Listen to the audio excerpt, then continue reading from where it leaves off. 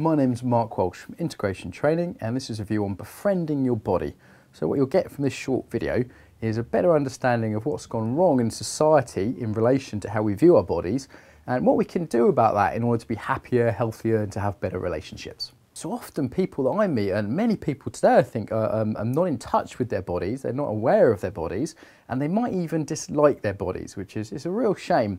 I think this comes from certain religious traditions. I think in the world today it's enhanced by the kind of education system we have, by the media, particularly the views of the body that are portrayed, that we're then supposed to compare ourselves to. Also by the kind of work that a lot of people are doing. It's very, electronic, very cognitive, very quick. It's quite what we call disembodying. If you add to that kind of gym culture where we're kind of encouraged by this consumerism to see our bodies as objects, and then trauma that a lot of people have, that again take them out of their bodies, what we have is a real societal kind of culture of objectification. Objectification is a big word. All it means is you're turning the I of the body, the fact that we are embodied creatures, turning that into an it. So we say in the English language, we say I have a body, like we say I have a car.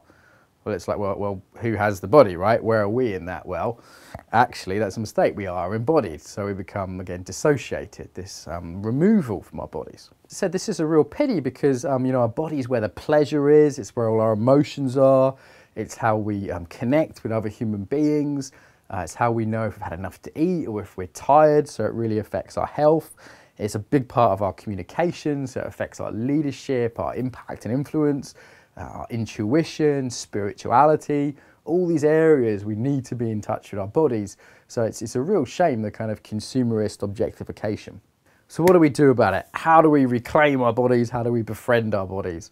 Okay, the first one would be to clean up your mental environment. So certain magazines, films, websites, there's a lot of ways of taking in harmful media which objectifies the body. So cut all that out. Also, don't buy products from companies which do this. Just put a bit of pressure on those companies to not sell through this kind of distorted body image and this distorted relationship to the body.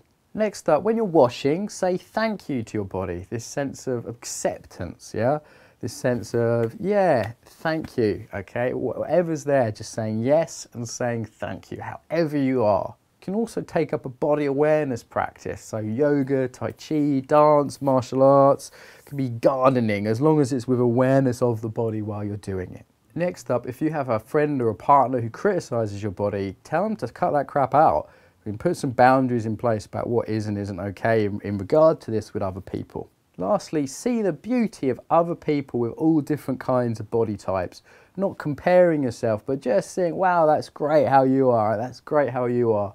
It's because the way we think about other people, the way we treat other people is how we end up treating ourselves, and vice versa. So there's my tips. If you have any more tips on your own about befriending the body, please put them in the comments and remember to subscribe if you'd like more videos like this. Thank you.